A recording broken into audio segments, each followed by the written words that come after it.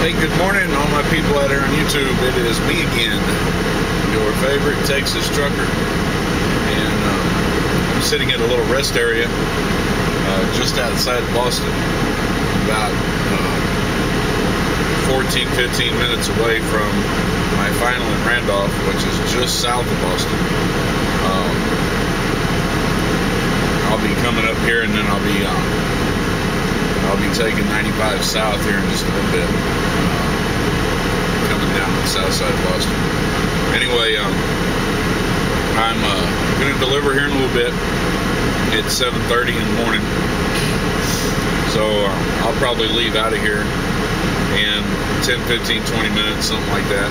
My delivery's not till 9 o'clock, and like I said, I'm only about 15 minutes away, so I'm not really trying to push to to get there right now. As soon as I log in my pre-trip, my clock starts. So I don't want to get there and then have to sit there for 2 or 3 hours, waiting to get unloaded. But I don't want to get there, later and then find out that I could have got unloaded earlier. So it's always this gamble when you're planning to make a delivery. Especially when it's like this. I got here last night about 5 o'clock or so. I had 15 minutes left on the clock. Took care of my post-trip, went to the bathroom. The bathrooms here are kind of nasty. Came back, made dinner, messed around the truck a little bit, and then I decided to look at my performance for the day, and I'll get to that in a minute. But anyway, I went into the sleeper, so my break was actually over with at about 3 o'clock this morning. But there was no sense in rolling out at 3 o'clock this morning, since I can't deliver till 9 o'clock, 10 o'clock. Let's see, 10 o'clock. Yeah, my delivery's not until 10 o'clock. That's 2.5 hours from now. So, I want to get there, an hour and a half early. So maybe I can get in there. I don't want to get there too early because I don't want to be sitting there all day, burning my clock, burning all my off time. I've still got another delivery to make before I can close this out and scan it all into payroll, which I'll be doing today, scanning all my stuff in. So anyway, yesterday I was talking, I made a couple videos yesterday while I was rolling, showing you all the landscape. And I wasn't really talking about much because honestly, I didn't have much on my mind to talk about. Yesterday was a great day. It's the best day I've had out here in a long, long time. And I've had a lot of good days. I've had a lot of bad days too. But yesterday was just a fantastic day. I'm not going to get into why. I had some really awesome things happen yesterday, and I'm just going to keep those to myself. It's not something I really want to talk about on YouTube. It's just you just know that I had a really good day, and and I really my wife helped me have a really good day. I really she knows what all we discussed and what we talked about. The rest of you don't need to know. So. Nothing bad happened. Nothing. A couple times I got slowed down in traffic a little bit. There was one time I got slowed down in construction. I came into this area about 4 miles back, and it slowed down to about 10-15 miles an hour for about, maybe 3 or 4 minutes. And, other than that, nothing bad. It was smooth sailing the whole way. Pretty countryside, smooth sailing. Didn't have to stop for nothing, Stopped for my 30-minute break, and then I was rolling again. And I get here, and remember I said we'd talk about my performance bonus in a minute, so we'll get to that. So I get here and I take care of all my stuff. I look at my performance. Did I say performance bonus? Anyway, I ain't talking about my bonus. So anyway, I get here and I decide to look at my performance, and I see I did 678.1 miles. And man, dude, I was happy.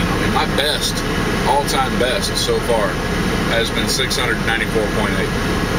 So 678.1 is up there, it's really good. And I was kind of proud of myself, I had a good day, and I was pretty proud of myself, getting 678 miles in. It's a good run. I don't care how you shake a stick at it, And I'm I'm on a couple websites or a couple Facebook pages, a couple websites too, a couple Facebook pages. You know, on one of them, you know, a lot of guys will talk about, you know, the miles that they're doing, how hard they're running, and all that. So I decided, you know, I posted a picture of the Qualcomm page where it shows how many miles that I got that day, and it was up about 10 minutes or so. And this guy logs into it, I mean, comments on it, and he's like, you know, cheating the clock. Well, I knew what he was saying, but I wanted him to come out with it. So I asked him, I'm like, you know, just what exactly are you trying to say? And he's like, you know, I'm just saying, you know, post-trip and pre-trip and, you know, 30-minute rest and 678 miles, you know, just saying. In other words, he's saying that I was cheating the clock. So I posted the picture of my line log, you know, that shows, you know, exactly what it was that I had done that day. It logged in my pre-trip, it logged in my post-trip, you know, and it logged in my 30-minute break. On top of that, it logged in a 2-minute stop that I made, and 2 different times. So I post that, and then I post a picture of my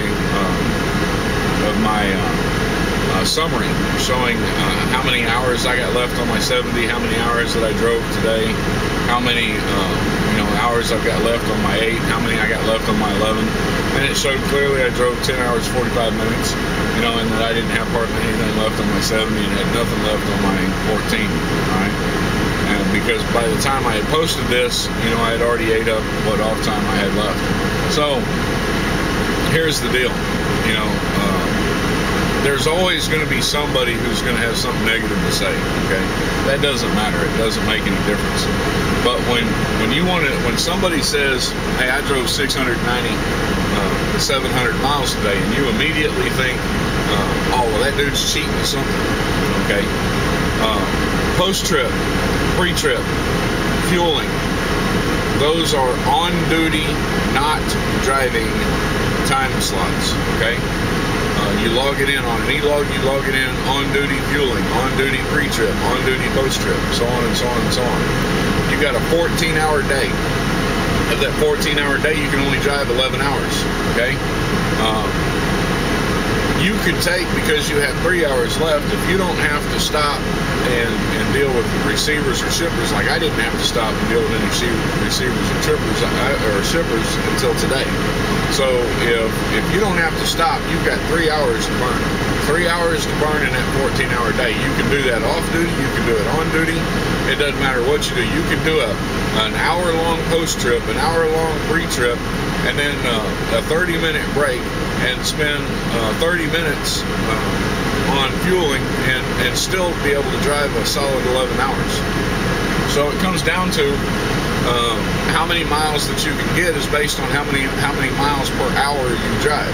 Okay, 10 hours and 45 minutes, 66 miles an hour. And I'm not gonna lie, a lot of that time that we drove through was at 70-mile-an-hour speed limits downhill, and I did 70 miles an hour downhill the entire way. There were a few uphill runs. I got down to 55. Right? Most of them I never dropped below 55. I don't think any of them I dropped below 55. Most of them I didn't get below 60. So I hit those hills running 60 to 55 miles an hour. I think one time I might got down to about 53 or 52 miles an hour, but then I'd pick it right back up again going down the other side at 70 miles an hour. I had a couple construction zones that were fairly short, not very long. I'd drop it down to the speed limit, blasting through the construction zone, but there was no traffic, so I got through it, was in it 2 or 3 minutes, and then back up to speed again. All right, so at a 10-hour run at 66 miles an hour, you can run 660 miles. Okay, I did 678. I didn't run 10 hours. I run 10 hours and 45 minutes. So in 45 minutes, I needed to make up 18 miles. You can't do 18 miles in 45 minutes at 66 miles an hour. There's something damn wrong with it. So, to the people that think that I cheated my logs, I don't cheat my logs.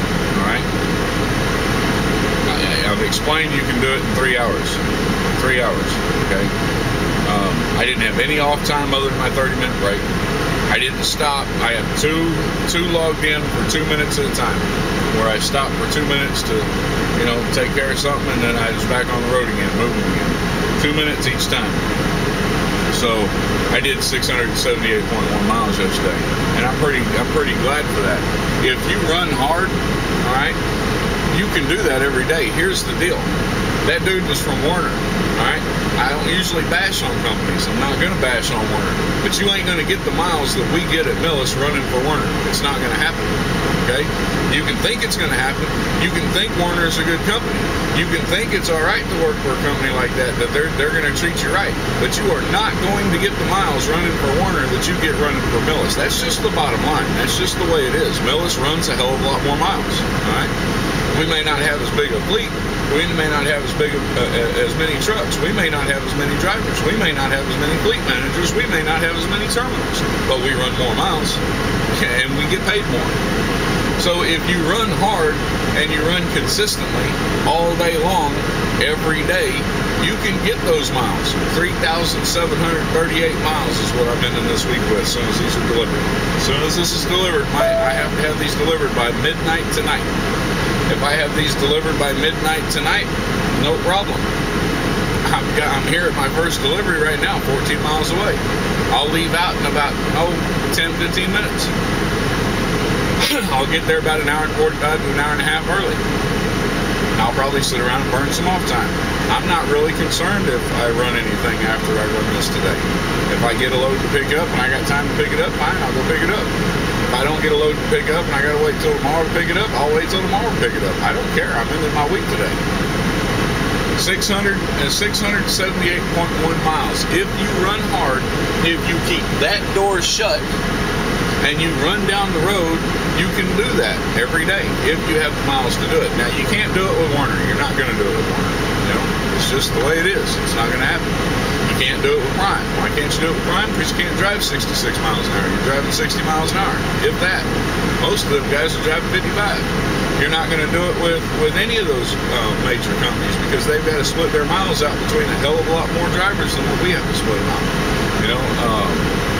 I'm not really into bashing companies, but you come on there and tell me that I'm cheating on my logs, and I'm just going to throw it out there. You're not going to get the miles. Yeah, you look at 678.1 miles and you're like, damn, man, he had to cheat something. Why? Because you've never done it. You've never done it. You can't conceive of it being done, because the only thing you know is Werner. Well, this ain't Werner, bud. This is Millis Transfer, and Millis Transfer runs a hell of a lot more miles. I'm just saying. Yeah, we've got our bad weeks. Last week wasn't a good week for me. I had a bad week last week. Yeah, we've got drivers that don't break 2,500 miles a week. They do it by choice. They don't want to run that hard. They want to take their time. They're also the same drivers you usually find in the terminals bitching because they can't get miles. They could get the miles if they wanted it, but the drivers with us that want those miles are going to get them. Anyway, into my rant, into what I got to say, like it or leave it, doesn't matter to me one way or another. For all you guys that are following me, I had a great day yesterday. Today's starting out to be good, and we'll see what happens. Peace out.